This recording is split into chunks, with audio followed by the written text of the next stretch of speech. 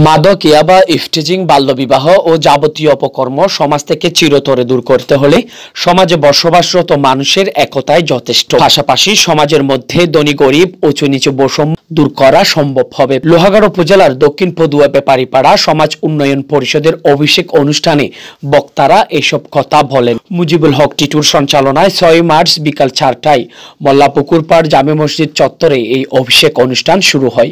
দক্ষিণ পদুয়া ব্যাপারীপাড়া প্রবাসী ঐক্য পরিষদ ও সমাজ উন্নয়ন পরিষদের যৌথ উদ্যোগে আয়োজিত অনুষ্ঠানে এম.এস. নুরুল আলম চৌধুরী আদর্শ উচ্চ বিদ্যালয়ের প্রধান শিক্ষক আব্দুস সবুরের সভাপতিত্বে প্রধান অতিথি ছিলেন লোহাগাড়া থানার সেকেন্ড অফিসার এস.আই. আব্দুল হক। অনুষ্ঠানে বিশেষ অতিথিদের মধ্যে পদুয়া ইউনিয়ন পরিষদের চেয়ারম্যান মোহাম্মদ জহির উদ্দিন, ইউপি সদস্য কাউসার আলম, মোহাম্মদ রাসেল, জসিমউদ্দিন, কারি ইউসুফ, আবুল বশর, নুরুচ্ছফা মন্টু, ফয়েজ আহমদ, আজম, এহসান, সৌদি আরব প্রবাসীদের মধ্যে মোর্শেদ আলম, শাহাবুদ্দিন, আলী আকবর, নাসির উদ্দিন সহ অন্যান্যরা উপস্থিত ছিলেন।